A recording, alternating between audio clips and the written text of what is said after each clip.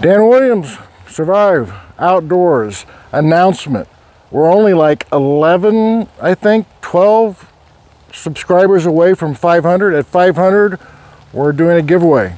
So get your buddies, get your friends, get them to subscribe, and you're gonna like this giveaway. It's gonna be a little more than usual. So that's coming up. Second thing today is we're gonna do something on a wound care update. Rarely do I get to follow through with and see the work that we do in the urgent care. So I had this gentleman come in. In fact, I showed you guys his hand. He totally avulsed this side of his hand when he fell. Pretty significant laceration. And it was repaired, comes back 4 months later. He's happy, he's pleased with it. I'm going to show you that because if you do the right things in the outdoors when you're injured, the outcome has a tremendous chance of looking good and be functioning. So here we go.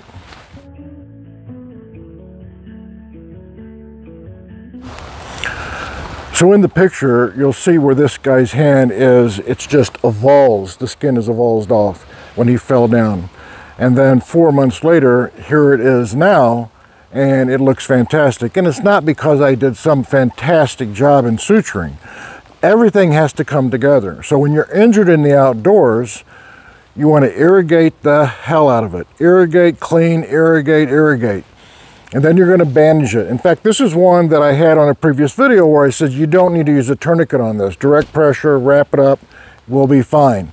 As long as you get in within 24 hours, hey, we're going to close that no problem. So you're in the outdoors.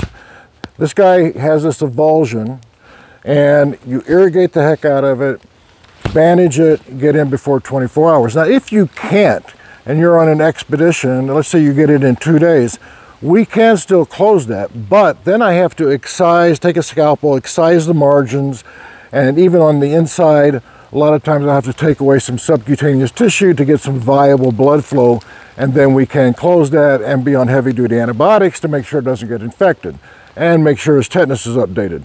So I want to show you the outcome, because a lot of times it's important to see. Everybody shows all the gross trauma, but we don't get to see the outcome. So here's a chance to see the outcome of this hand. And it's just a brief video and then some redundancy to tell you again what to do if you're in the outdoors. That's it. That's all we have for today. Keep your eyes on the rise and your face to the wind. I'll see you next time, guys.